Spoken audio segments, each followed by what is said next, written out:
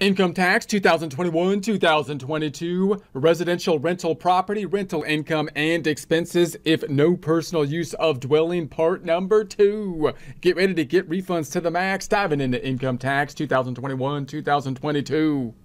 Most of this information can be found in Publication 527, Residential Rental Property Tax Year 2021 on the IRS website, irs.gov, irs.gov. Looking at the income tax formula, line 1, income, we would typically have another schedule, basically an income statement with income and expenses. Expenses basically being deductions. The net then is what rolls into line 1, income, here on the income tax formula and eventually onto the first page of the Form 1040. This is the Schedule E, basically the income statement type of schedule. The supplemental income and laws were focused on the rental real estate. So we're continuing on to other sources of rental income. Lease with option to buy. This might be a less common type of lease structure, but when we're putting together leases, we can imagine putting them together in imaginative ways and many different types of ways. Some of those ways run into kind of substance versus structure types of problems. In other words, we could end up in a situation where you can imagine something being set up as basically a lease in the structure of it, but the substance of it actually looks more like a purchase type of situation. Obviously, those get a little bit more complex when you get into those kinds of issues. So in this case, we have a lease with an option to buy. If the rental agreement gives the tenant the right to buy your rental property, the payments you receive under the agreement are generally rental income. So we're still going to be putting them as the rental income. If your tenant exercises the right to buy the property, the payments you receive for the period after the date of the sale are considered part of the selling price. So obviously some of the issue here would be then if there's an option to buy, we have income clearly that's happening, but how are we categorizing that income? Is it part of the purchase price or is it part of the rental income, which is tough to say if the exercising of the option to buy hasn't been made, but you're still receiving the payments for the property. So part interest. If you own a part interest in rental property, you must report your part of the rental income from the property. So you can imagine, of course, situations where you have a part of an interest in the rental property. And of course, in that situation, you would have to record your part of the interest. Rental of property also used as your home. So now we have a little bit more complicated situation, because if it's your home, then you're renting part of your home. And now you have like your principal residence, which has its own tax complications and whatnot, possibly being able to deduct mortgage and property taxes, for example, and part of it then possibly being a rental of the home, which then you want to apply the rental kind of rules for it, which might include like depreciation, which becomes more complicated given the fact that only part of the home, the property, is being rented and so on. So if you rent property that you also use as your home and you rent it less than 15 days during the tax year, don't include the rent you receive in your income. So we've got that low day threshold. If it was only 15 days, pretty low threshold, then you can exclude it possibly. So also expenses from this activity are not considered rental expenses. So clearly if they don't make you record the income, then they're not going to allow you to deduct the expenses, most likely. So for more information, you can see used as a home, but rented less than 15 days under reporting income and deductions in chapter number 5. Rental expenses. In most cases, the expenses of renting your property, such as maintenance, insurance, taxes, interest, can be deducted from your rental income. This is just like normal, like what you would expect from an income tax, and what you see quite clearly generally in business type of activities, such as a Schedule C. The types of things that you can deduct are those things that you used in order to generate the revenue, which is what you would expect from an income tax, because an income tax you would think shouldn't be applied on the gross income. It should be applied on the net income. Otherwise, it would be favoring certain types of businesses that don't have large, capital investments that need to be put in place, which are the more risky businesses. We don't want to discourage, that kind of investment and so on. So here we go. Personal use of the rental property. If you sometimes use your rental property for personal purposes, you must divide your expenses between rental and personal use. Now, this is just like anything else. Once we start to commingle the business and personal, it gets confusing. For most businesses, we would like to not do that. We would like to have them separate. But when we talk about real estate property, it's quite possible that we use part of it for rental and part of it for personal in some way or another. If that's the case, then the expenses, we're going to have to figure out how to allocate the expenses to the rental versus the personal, because the personal may not be able to be deducted, whereas the rental may be able to be deducted.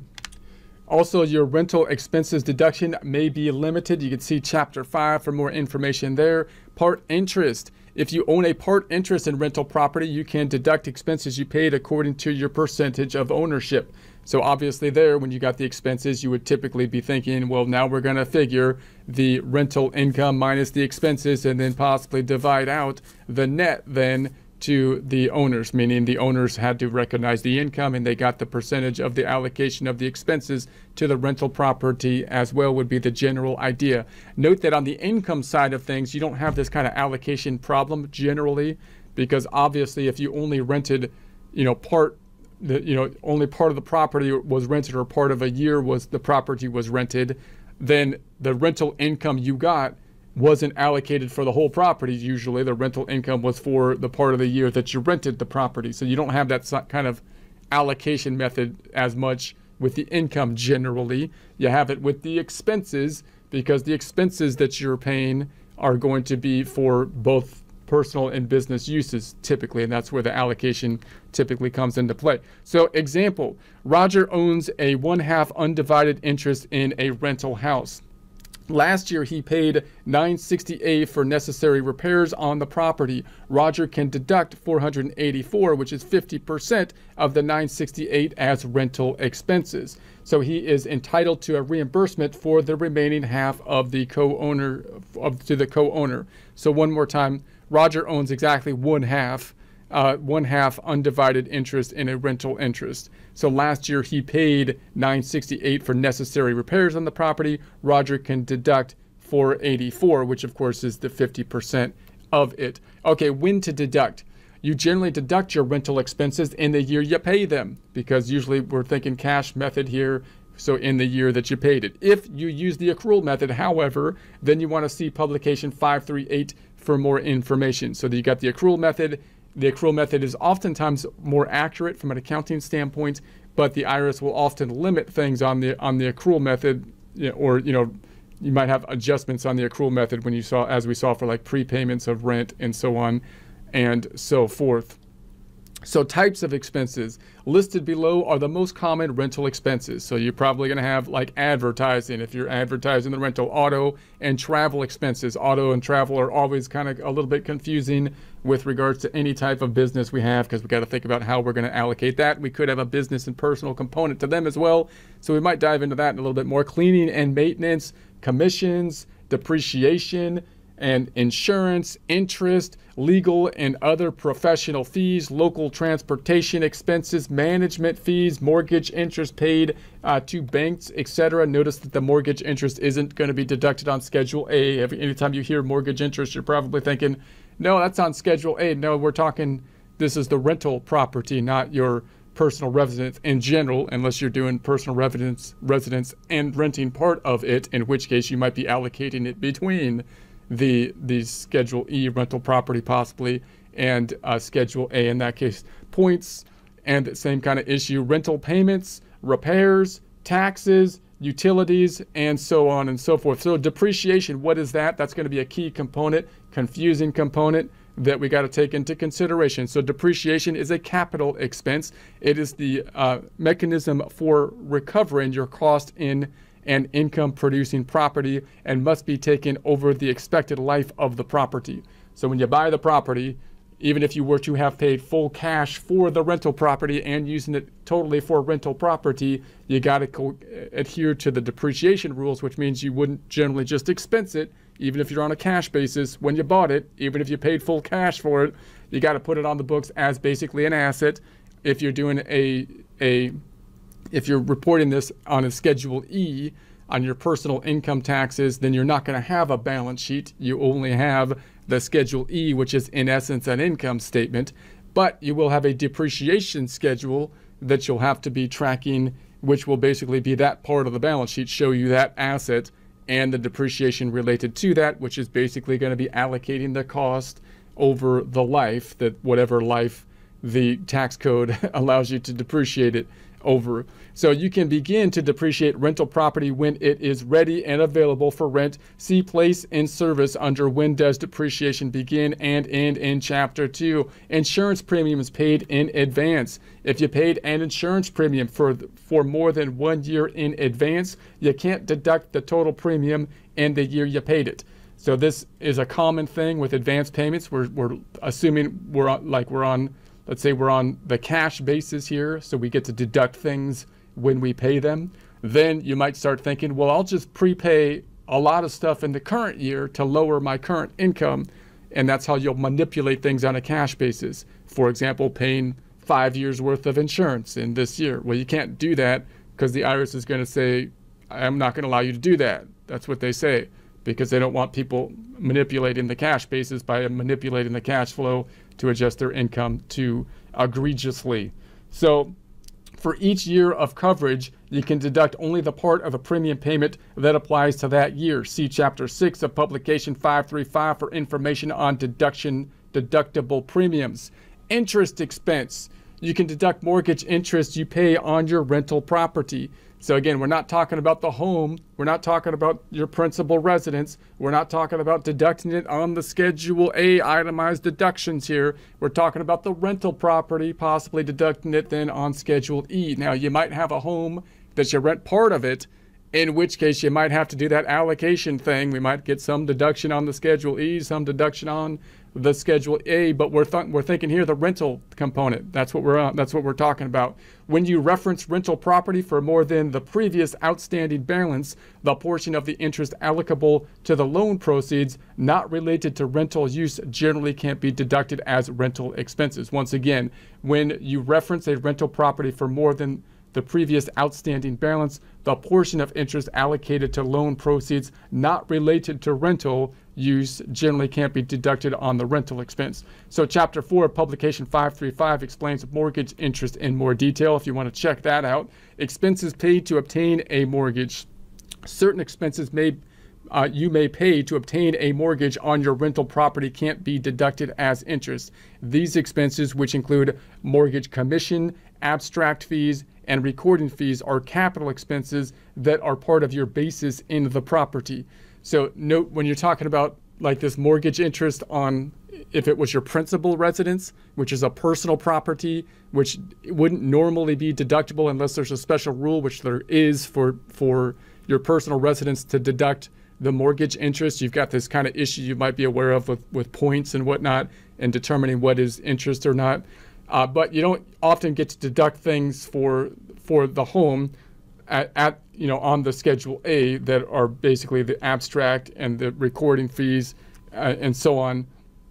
So now we're talking about the rental property. We have the same kind of issue where we're saying, okay, well, you can't really deduct as interest these things that were included, expenses paid to obtain a mortgage, but we're going to instead call them part of basically the purchase price. So that means that we can get a benefit from it by basically increasing the basis, and then when we sell the property, we get a benefit. So it's not as great a benefit then, or we get a benefit when we depreciate the property. That means we're not getting the benefit, up front, but we got to capitalize it and then either take that benefit over the depreciation of the property when we allocate the costs over some useful life that the tax code allows us. And of course, then if we were to sell the property, we would have a higher basis, which would be beneficial for the sale because that would lower the amount of possible gains. Okay, so we got Form 1098, mortgage interest statement. If you paid $600 or more of mortgage interest on your rental property to any one person, you should receive a Form 1098 or similar statement showing the interest you paid for the year. So we got that form that's going to help us out, of course, to record the information. Notice that if we have multiple rental properties and personal property and so on, we got to make sure that we get the 1098s straight. Is this personal property? Is this my home? Is this rental property, 1098 and whatnot? And the tax preparer's got to know what's what. and where's where, so they know what's what and where to put the what to which form, like a Schedule A or Schedule E and whatnot. So if you at least one other person other than your spouse, if you file a joint return, were liable for and paid interest on the mortgage, and the other person received the Form 1098, report your share of the interest on Schedule E, Form 1040. So hopefully the 1098 goes to the the person that's going to be reporting the expense. But you could imagine complications where it's, the 1098 is going somewhere else. So attach a statement to your return showing the name and address of the other person. So obviously if the 1098 wasn't issued to you, that 1098 did not only go to you, it went to the IRS. So that will cause some skepticism on the IRS side. So you want to make sure that you make them aware of that. So legal and other professional fees. You can deduct as rental expense legal and other professional expenses such as tax return preparation fees you paid to prepare your Schedule E Part 1.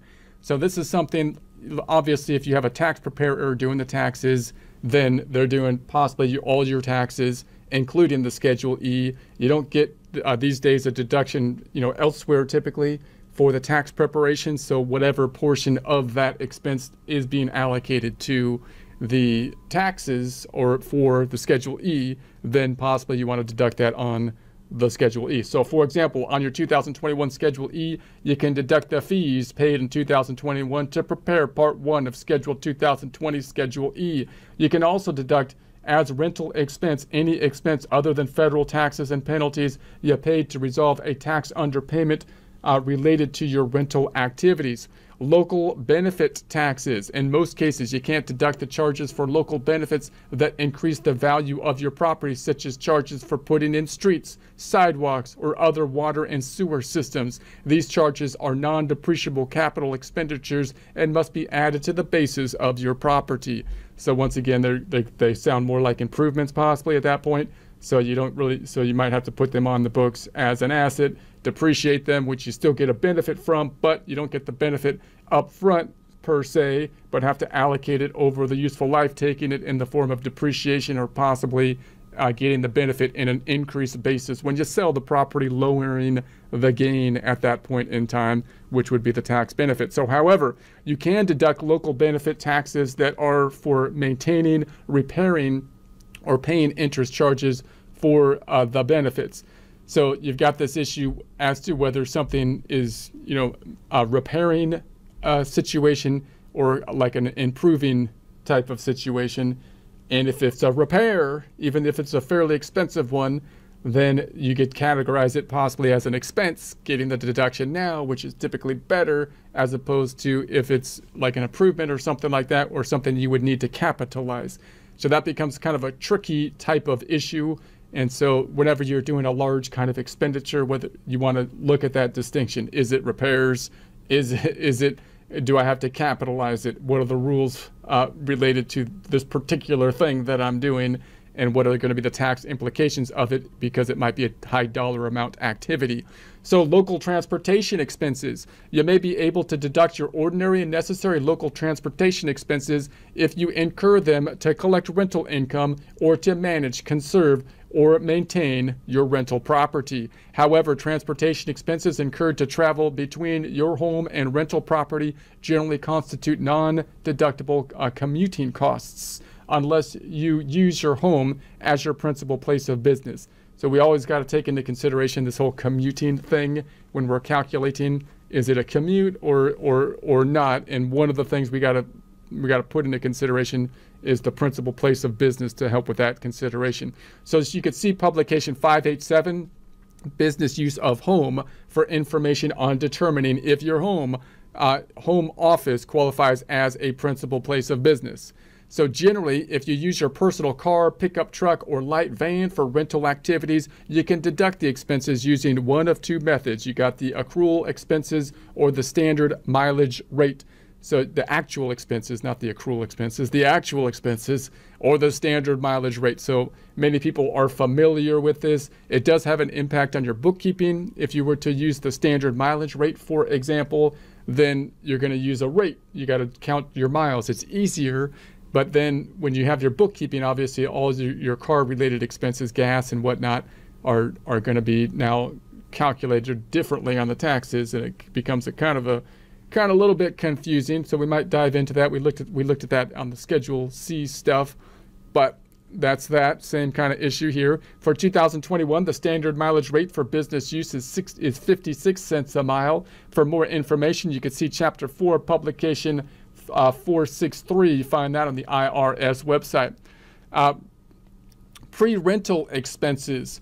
You can deduct your ordinary and necessary expenses for managing, conserving, and maintaining rental property from the time you make it available for rent. Rental of equipment. You can deduct the rent you pay for equipment that you use for the rental purpose. However, in some cases, lease contracts are actually purchase contracts. If so, you don't deduct these payments. So we got the same kind of issue with the lease payments. If they're capital kind of things that we're using in the rental property, the question is structure versus form. Question is the thing set up as a lease, but actually in form is a purchase, and then we have to basically treat it accordingly depending on our determination. So you can recover the cost of purchased equipment through depreciation.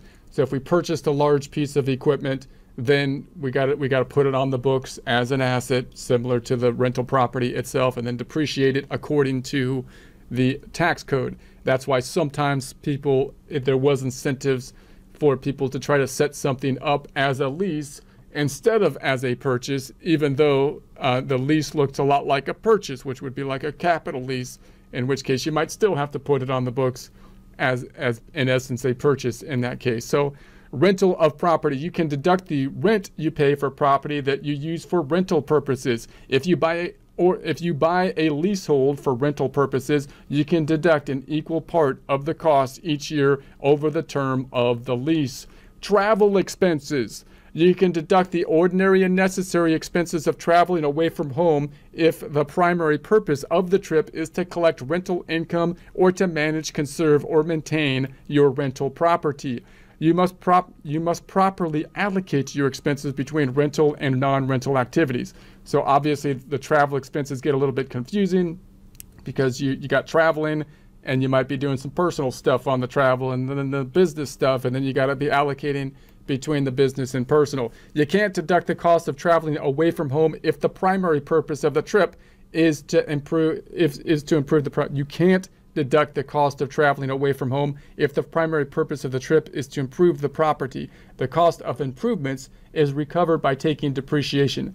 So if you're traveling as for an improvement purposes to improve the property, you got that same kind of issue as to whether something should be expensed in the current period or is it an improvement. If it's categorized as an improvement, you got to record it basically as an asset, again capitalizing it in essence, and you'd still get the benefit, but you wouldn't get it up front like you'd like to get it in the current year. Most likely you're going to have to then take it in the form of depreciation over some life that the tax code is going to allow you to take it over, and or at the point in time you sell the property, because you'll have a higher basis in it, lowering the gain and lowering therefore the tax related to it. So for information on travel expenses, you can see Chapter 1, Publication 463 for more detail.